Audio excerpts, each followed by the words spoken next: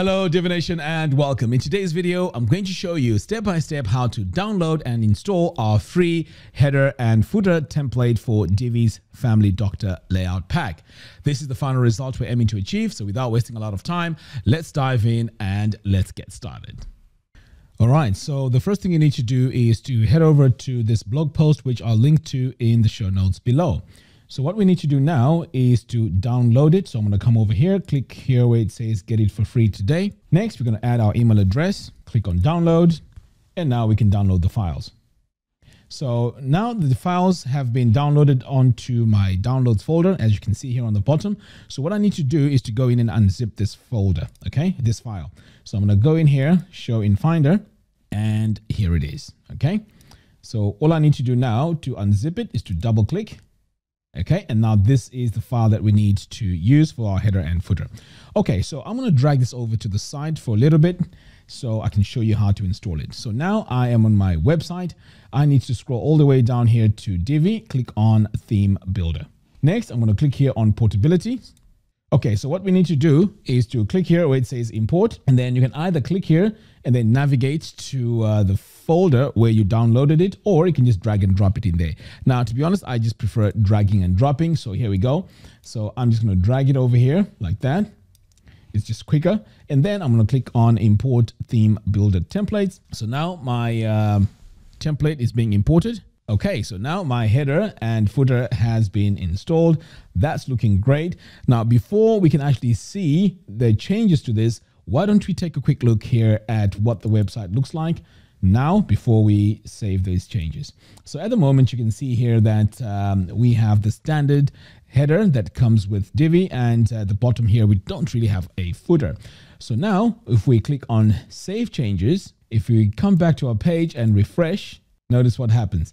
Now we have this different header. It has a live chat here link. It also has all the links here and a number here at the top, which is handy if you want to get in touch with a doctor really fast. We also have a book appointment button here as well, and social media icons. And then when we scroll down here, we also have this beautiful footer, which has a lot of information. So it also has opening hours and email, phone number, and so on. Great. So what we're going to do now is, because this is a header and footer, it needs to look better on a page where you can see it in context. So why don't we go in and create a page and add a layout from this layout pack. Okay, so I'm going to come over here to Pages, click on Add New. We're going to call this Doctor, use Divi Builder. All right, so here we have three options. So what we're going to do is we're going to browse our pre-made layouts and choose a layout from our Doctor layout packs. So I'm going to search here for Doctor, and here we go. We have all these layouts for our Family Doctor. So what we can do now is to pretty much choose any page from here. So let's go with this landing page. I'm going to click on use this layout.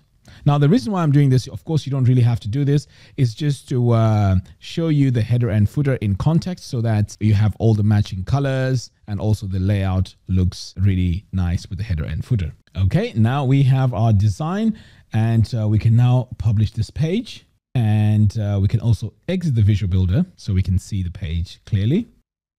So here we go. So now you can see we have the styling here, which matches with our buttons and all these elements here. And when we go through this page, you can see that all these angles here and all those shapes really work well together with our header and footer. Okay, now the next step is to show you how we can go in and customize this in case you want to change your colors, fonts, etc. Okay, so what I'm going to do now is to log back into my site here in my dashboard. And what we're going to do is to come all the way down here to Divi, click on Theme Builder, and this is where you need to go to make your changes. So let's start off with our header here. So I'm going to click here on this pencil icon. This is going to take us into our builder. Okay, so first things first, we can go into our main section here at the top. So let's say you want to change your color here. You can go to the background and you can just change your color just like that. So you can see here it is it's a matter of selecting your color, and once you've selected your color, it just updates over here. Okay, so I'm going to close out of that. Next, let's take a look here at our live chat. So here we can change this text. We can also come over here to design text, and we can change this to any font we want. So let's say I want to use Poppins, which is my favorite font. You can see here it has changed. You can also change the color of that. So that's easy to change. Okay. And if you want to increase the size, you can just do that by coming over here, and you can see that the size there is increasing. Let's move on to the next part, and this is the email. So let's say you want to go in and change your email. And now over here, you can see that we don't really have access to our module here. So what I normally do is to click here on the three little dots, go into my layers, and this is where I can go into my first section here, go into my row, and in my rows here, I can drill in and see which item I can go in and fix. So you can see here now, this one here is highlighted. So I can go in now in this gear icon, and I can go in and change my phone number here, change my email address as well. And if I needed to, I can also change my font. So I can come over here to design, text, and we can change this to say Poppins, for example, and you can see it has been updated. And again, if you want to change the size, we can always go in and play around with the size here, and also the color. So you can see there the color has changed. Okay, so that's how we do it. Next, let's take a look here at the social media icons here. So again, I'm going to use my layers, click on this gear icon, and now I am in my social media follow module.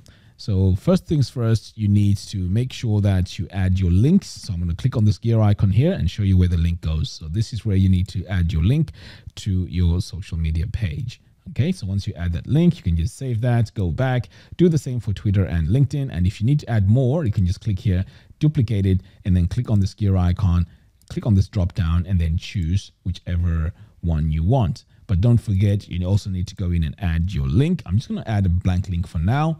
And basically that's how you do it. Okay, once you're done with that, you can just save. Now moving on, we also have this area here, and this is our menu. So again, you can see here, this is our menu settings. If you have a menu that you've created, you can specify it over here. Now, in my case, I don't have a menu, so it'll just show my default one. Next, we need to assign our logo. So here, I already have my logo in place, and you can just delete this one and add yours. Next, let's take a look at the design, and this is where you can play around with your menu text. Okay, so this is the active color, and if you want to customize your menu color, you can go in there. As you can see there, I've changed this to blue, and that has updated. Okay, so this is where you do it, and you can also change your font here. So let's say you want to add Poppins, you can just do that, and of course you need to make sure that you have your sizes correct, because otherwise it'll be all over the place. All right, so that's how you update that. I'm going to close out of here. Next, I'm going to take a look here at our button here. I'm going to click on this gear icon. It's going to take us into our button settings. And again, you need to make sure that you add your link in here. And in the design here is where you go in and change your button colors. So let's say you don't want to use this dark gray. You can just go with, let's say, this blue. Actually, that looks quite nice. So you could use that. And if you want to make further adjustments, you can also do them here. This is the border radius, so you can bring it down and make it look rectangular. If you wanted to go with that design, it's all up to you. And over here on the font, you can also change the font to whatever font you want. Okay, I'm going to close out of here. And basically, that is how we update our main header area. Okay, now let me show you how to make changes to the footer. So I'm going to close out of here. I'm going to discard and exit, click on the pencil icon, and this time we are taking a look now at the footer. All right, so now we are looking at our footer. So first things first, you may want to perhaps maybe change this text. So to do that, you just want to click on this gear icon.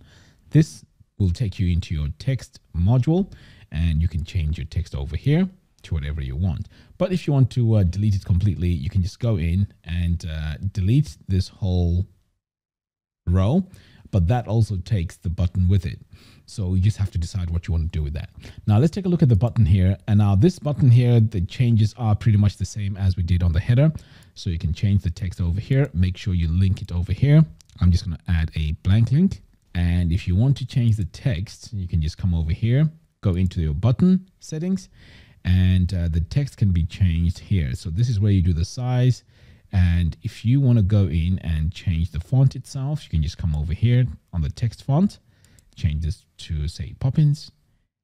If you want, you can just make it normal text. So you can see now it doesn't have the all caps. So it's up to you how you want to do it. Okay, so I'm going to close out of here.